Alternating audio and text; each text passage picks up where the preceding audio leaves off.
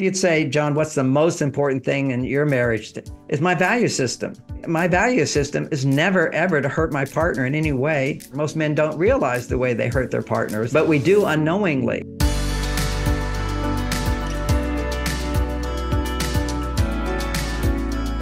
And so this is the whole idea, is realizing to create a freedom of expression for women. But at the same time, there's an appropriateness to how women need to express themselves. You can't just, say whatever's going on inside of you in any situation. You find the appropriate time, the appropriate place. If you want to complain about your husband, go talk to a girlfriend who will go, yes, my husband too. You'll get Right. that. And go to a good therapist, a MarsVenus coach, for example, go to them and they'll explain, they'll hear you. And then they'll say, okay, now what's another way you could communicate that to your partner? How can you ask for what you want? What is it you're needing? And how can you ask for that? Now you've vented out your feelings, your estrogen levels are up. Now let's go to your testosterone side and solve the problem, what you can do about it. So this is, handling both sides, but always with women, the importance of being able to express and share what's inside of her is the essence of how to come back to your female side. And I know that's a big question that women ask you, Michelle, is that, how do I get back to my female side? I want to find that soft, loving part of me. It's like no man is good enough for me. I seem to be picky about all these things. What is it? I said, that's being too far on your male side, or that feeling of being overwhelmed and stressed. How to come back to your female side. These biohacks, asking your partner for support, and getting the reassurance exercise. And you could start with doing it twice a week. And you can say to your partner, if I'm not doing it enough, then you can say, let's do the reassurance exercise, and then I'll do it. Because my experience is, ironically, all men are willing to do this, and women are the ones who don't do it. And I can understand that too, because it's scary. It's scary. It's emotionally vulnerable. What I'm hearing a lot of, it's emotionally vulnerable for a woman to ask for that reassurance. And I think this is something that probably a lot of men don't understand how important that is for a woman, because they're like, well, I told her once that I loved her, and I already told her that I thought she was beautiful. Why does she need to ask me this again and again? And you just hit on something I forgot to say. So when you're setting this up with your partner, you say, I know you love me, and I know you think I'm beautiful. That's why we got together. And I trust that. But there's this part of me that's insecure. So you'd have to embrace, there's a part of me that's insecure, and you can fix that for me. You can help me. Again, so this is a way you could help me. It'll only take 2 minutes. Would you like to know what it is? She says, okay. And even if he's a little silly about it, because anytime you're asking a man to do something new, a part of him feels like, I'm not doing enough now. He might even be aware of it, but he has to sort of lighten it up and, okay, I'll try this thing.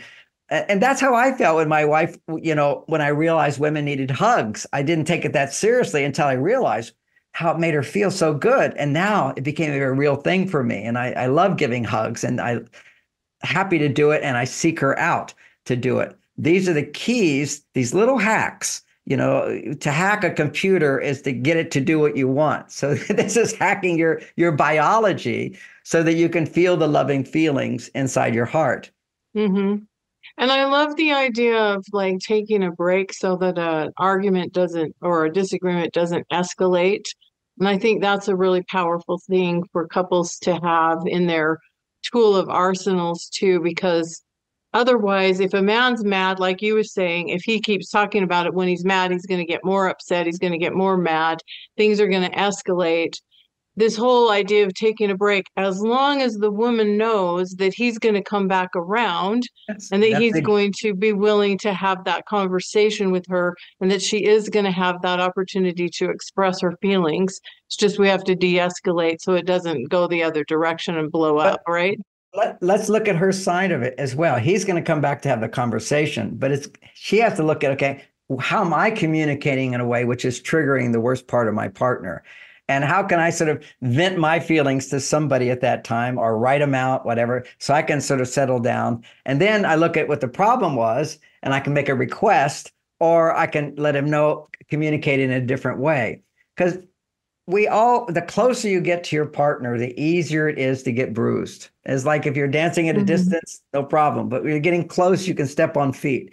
That's just the challenge of being in an intimate relationship. But the payoff is when you have your heart open, you can feel safety and trust.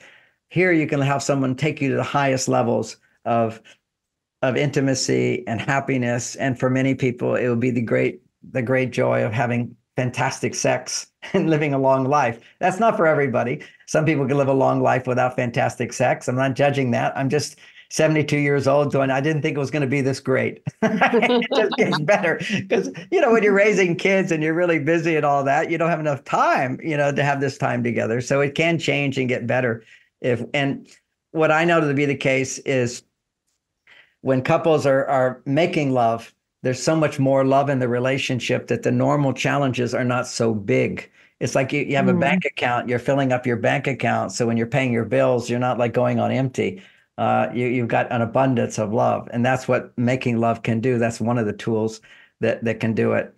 But I know lots of women are listening and we're winding up now. And they're probably thinking, yeah, but I don't have a relationship to try all this stuff out with. Keep in mind that everything we're saying is a very powerful, if it relates to you in some way, you can apply it to your past relationships and see your own.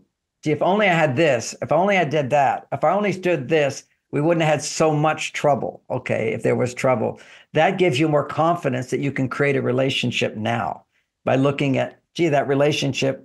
It's often easy to see the other person's mistakes, not so easy to see our own, how we could have made it different, even though it might have been the wrong guy. Okay, that's also the case. But having the confidence of seeing how I contribute to the problem, I say that good endings make good beginnings, which is if you're able to then realize you're part of the problem, not just them, you can find forgiveness and gratitude for the good things that were there.